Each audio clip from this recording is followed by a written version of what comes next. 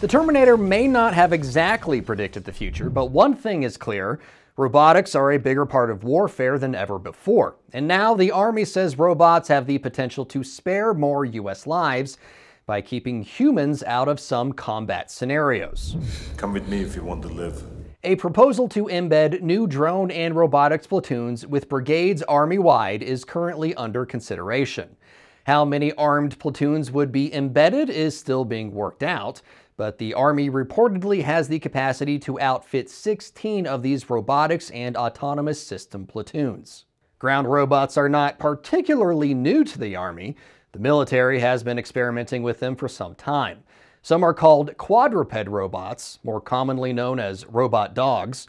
The kinks are still being worked out though. Robot Fido had some problems sensing obstacles and didn't entirely listen to the humans barking orders at them.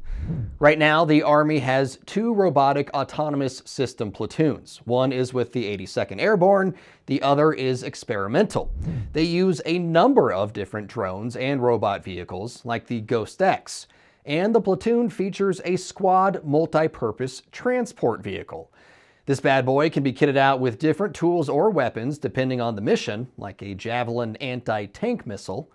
Robotic autonomous system platoons are capable of scouting out locations and engaging enemy forces before any friendly humans step foot on the battlefield, thus saving American lives. Of course, there are some ethical questions that still need to be answered, like who should make the decision to kill an enemy, a robot or a human? Right now, the decision usually lies in the hands of a human operating the machine. At least that's how it is for US forces.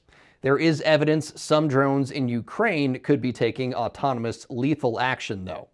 The UN isn't saying much on the use of so-called robotic warfare either.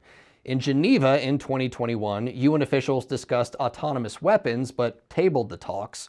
And when it comes to drones and international law, there is no provision specifically mentioning their use in war. But that could also change.